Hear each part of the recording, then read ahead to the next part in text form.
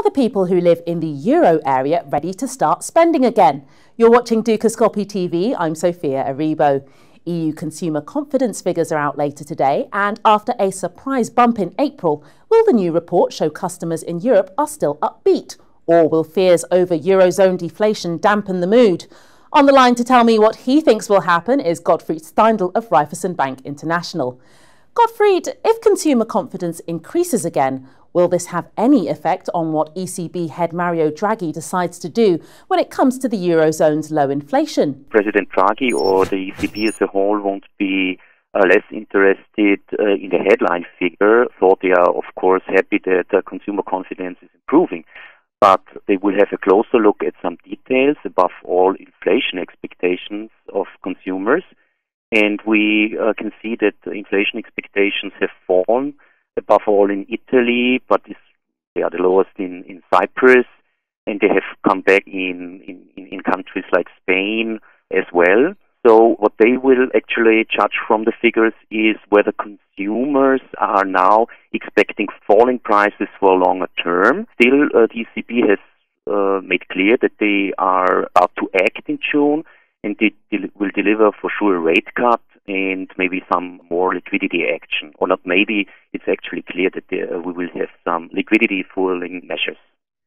Breaking down the data for the individual Eurozone countries, we can see consumer confidence falling or flatlining in France and Germany, the euro area's powerhouses, and increasing in Italy and Spain. What story do these figures tell us? First of all, we have to go into details how such confidence indicators are actually composed. So consumers are asked whether their situation is improving or is deteriorating. So we start from a rather low level in Spain, and I think the labor market situation or even the economic situation in Spain is improving.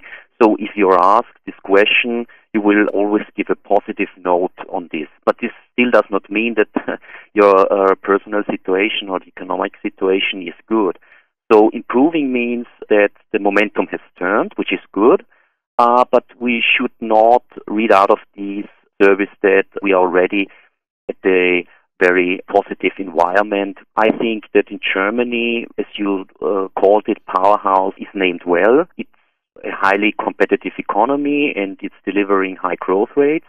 I think for France, the role as a powerhouse has been lost. We have some structural problems, some longer-term problems, and if you look at recent growth figures, France is actually stagnating, and this also is true for consumer confidence. Stats for euro area unemployment show the number of people out of work has fallen since last year, but only marginally. How do you explain the increase in consumer confidence, Gottfried? For the euro area as a whole, we see a rather moderate development, as you have outlined it, but there are considerable differences. Still, I want to emphasize that if you look at consumer confidence questions, it's momentum indicators. This is especially true for Spain. We have an unemployment rate in Spain. We have a lot of people out of job. But if you look at the component, the assessment of consumers to get unemployed in the next 12 months or their view about their job perspective has turned for the better. This simply tells us that the momentum has turned for the better, but this does not mean that the situation is good. So there is a difference between employment figures and unemployment figures in such confidence indicators. That's all we have time for. Thank you, Gottfried. For in-depth coverage on the Japanese interest rate decision, be sure to watch Kiri Blor's interview.